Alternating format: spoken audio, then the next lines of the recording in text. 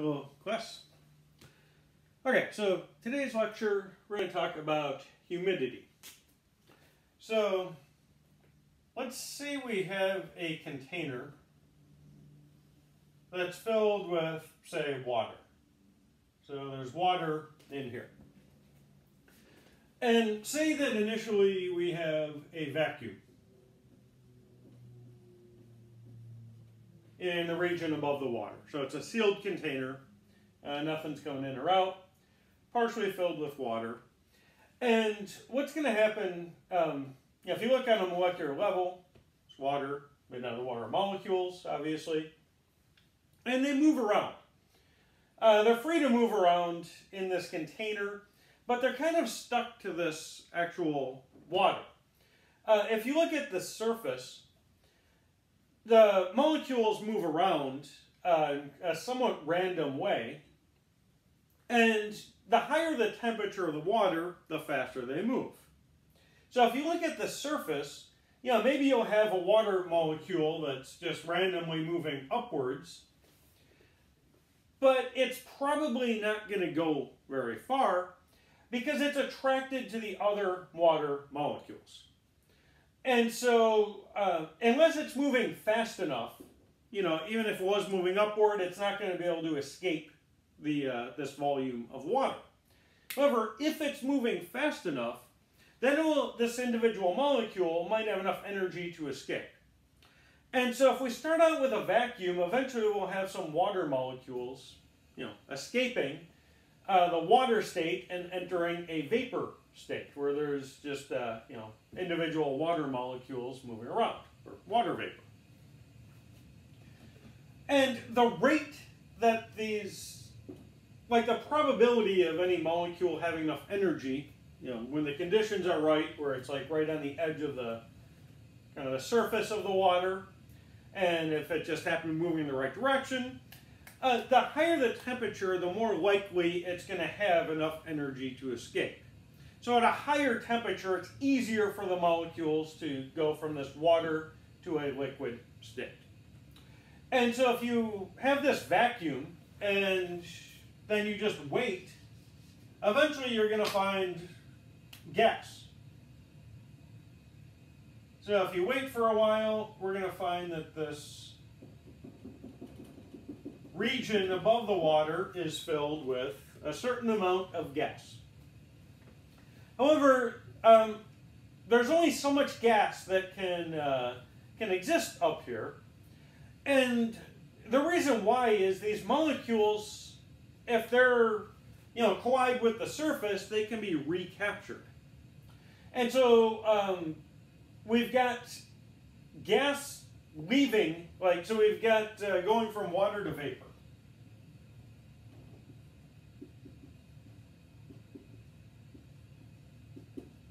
We also have vapor to water. And both of these are happening simultaneously. Now this water to vapor state, the rate that molecules are leaving this volume of water and going into this vapor state, this depends on temperature. The temperature of the water. Hotter it is, higher temperature, the greater this rate is going to be. If you look at the vapor to water state, this is going to depend on how much vapor there is. If you have more molecules here, there are going to be more collisions with the water, the liquid water, and they'll be reabsorbed at a higher rate. So this depends on the number or the pressure. Basically, it depends on the number of molecules, but the more molecules up here, the higher the pressure. And so if we started out with a vacuum, this rate, let's say we have a constant temperature, this rate is fixed. Initially, this rate is 0 because there was no, the number was 0 up here. Nothing's being reabsorbed back into this water state. So we've got a net result of going from water to this vapor state. However, the longer this continues, the higher the concentration, just the more water molecules we have, which means this vapor going back into the water is going to increase. And once these two rates are equal to each other, then we have like a fixed amount of water vapor, like a fixed pressure of water vapor here, where these rates are equal. So it's not that the number of, like, there's molecules that just remain here in vapor. It's like they're going back and forth. We've got molecules being absorbed, but they're also going from water to vapor state. They're just doing so in equal amounts. And so this gives us this equilibrium value when these two rates are equal to each other. And there's a chart in the notes, or not a chart, a graph in the notes. I'm going to kind of draw it. If we look at the temperature,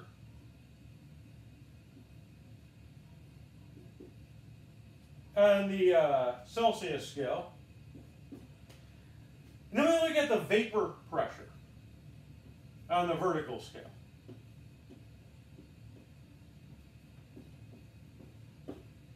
The graph is going to look something like this.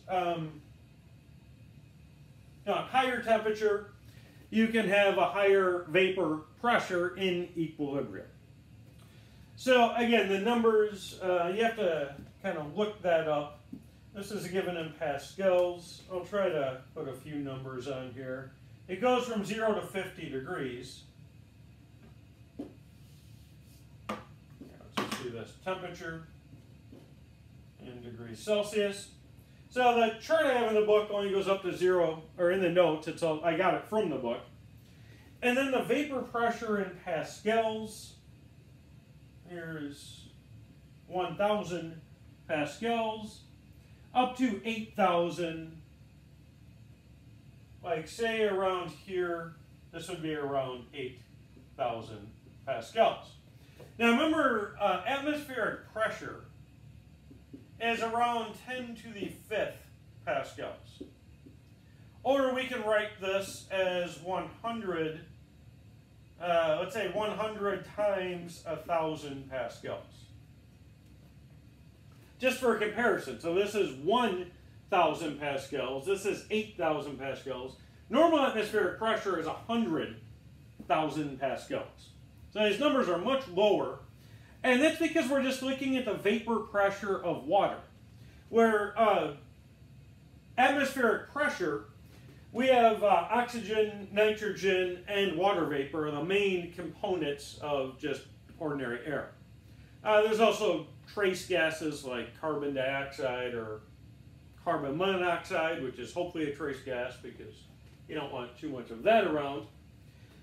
And so what this means, that's called partial pressure.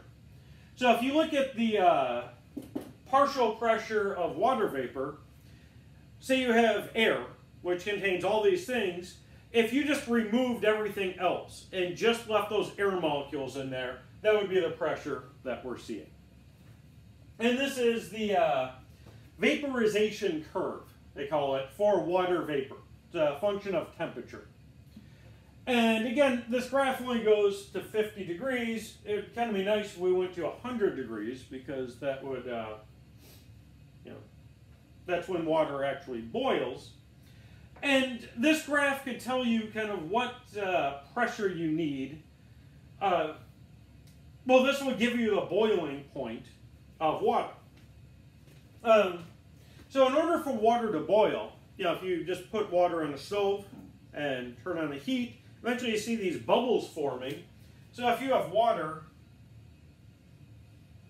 if you look at a bubble, this is filled with air. And in order for this bubble to survive, it's surrounded by water, which is pushing inwards. And so if you're at a low temperature, the pressure of this bubble pushing outwards, there's air inside that's pushing outwards, but at very low temperatures, the outward pressure of the air is not going to be nearly enough to compensate for the water pushing inwards. This will basically be at atmospheric pressure on the outside. Now, the pressure of water depends a little bit on the depth. But again, if you just look like a pot of water on the stove, that's not going to be all that significant. So we're basically dealing with atmospheric pressure. And so these water bubbles, the air inside has to be at atmospheric pressure in order for these bubbles to be able to exist. Otherwise, they'd just be crushed. And so, yeah, his vaporization curves can kind of tell you what the boiling point is going to be for a given pressure. Okay, so now let's talk about humidity.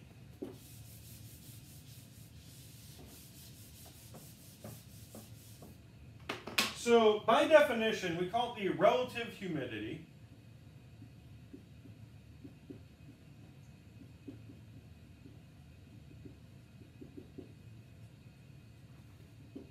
Now, just to save space, I'm going to write PP.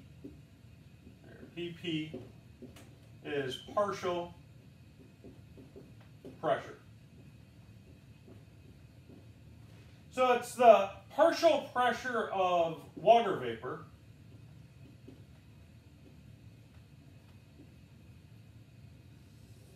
divided by the equilibrium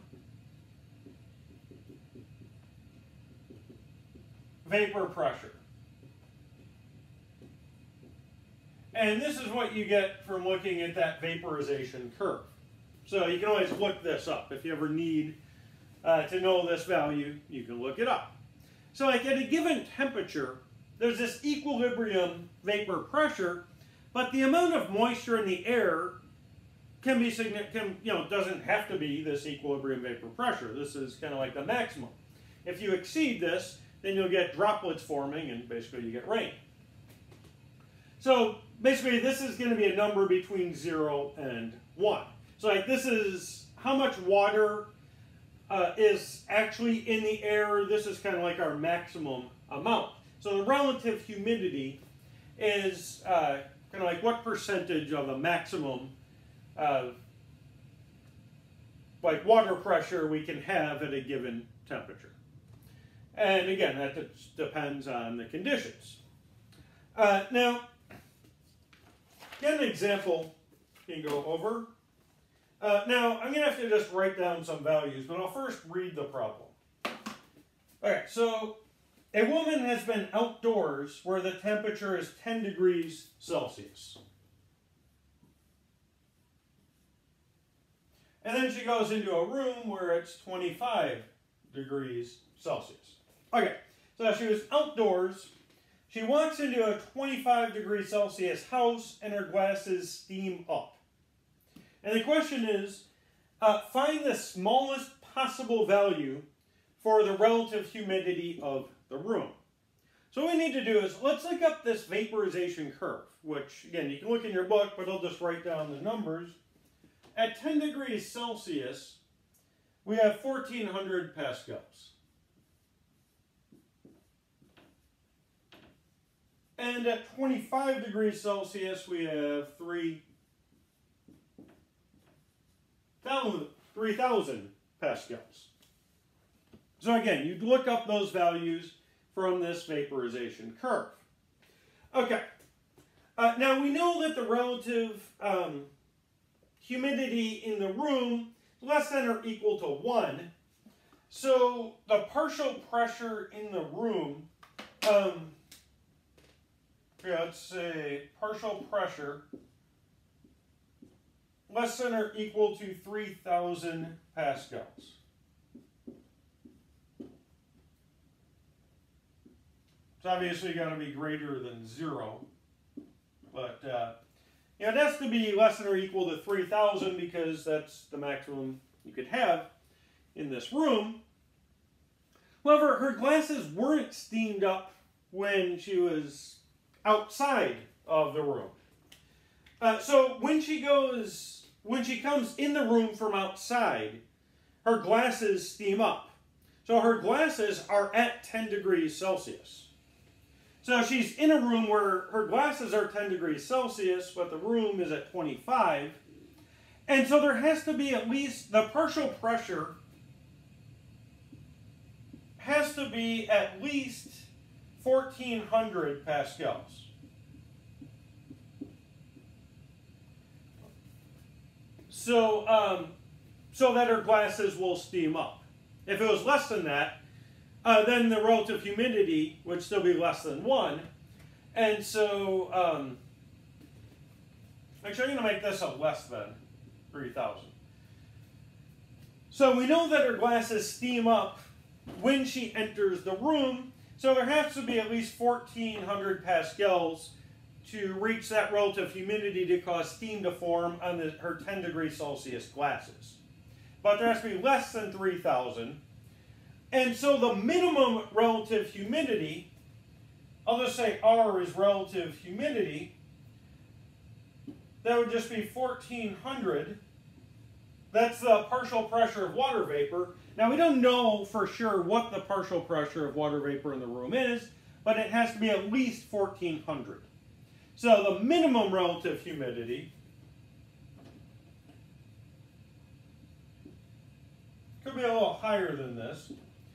And the equilibrium value, we know that's in the room, that's 3,000. So we have 1,400 over 3,000. 1,500 over 3,000 would be 0.5. This is a little bit less than that. I'll just check.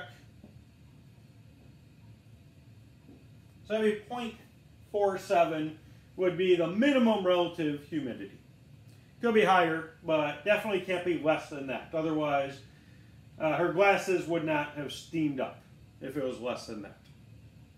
Okay. Now, normally relative humidity is expressed as a percentage. So we can say R min is 47%. Okay, so that's this idea of relative humidity, which you hear a lot about if you watch like Weather Channel or something. So we don't do too much with it, but just something worth going over. But yeah, that's all we're going to talk about when it comes to like relative humidity. So that'll be it for this one.